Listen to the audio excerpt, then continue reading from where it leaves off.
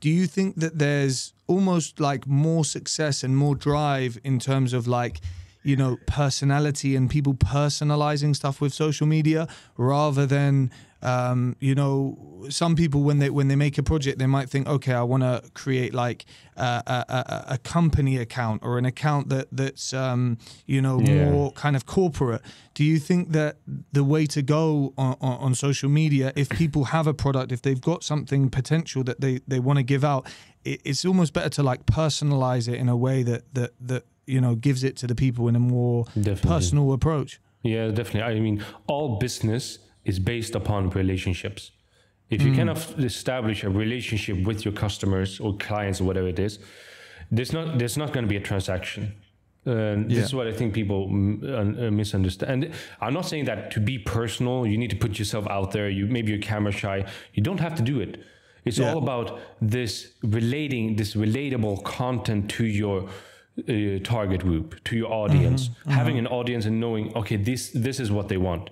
There are a bunch of things on social media, you know, like corporate or business account, which is very like engaging. I always talk about this term. I think it was actually Walt Disney. He started with it, like edutainment, like education. Yeah, edutainment, like education and entertainment, and merge these two things. Learning is something we people do in action, in motion, in like if we are stimulated or entertained, we are much likely to learn things.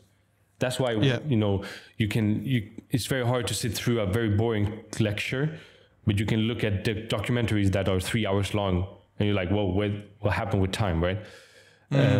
So I think this social media is a big thing. Like, I think you can do a whole podcast about it.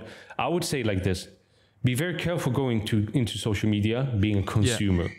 Be very, very careful. If you're going to be a consumer, like everything about social media, if you're a Muslim, obviously, is going to put you through haram things.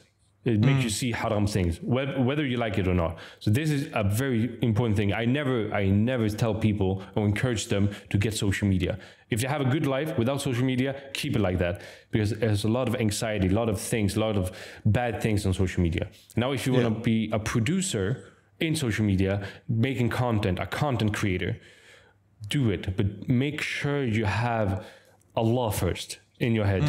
Don't do it for the fame. Well, you know, fame is nothing. I have like 135,000 on Instagram, and you know, things get much more complicated when you got so many eyes on you, especially in your intentions and in your mental health. Sure.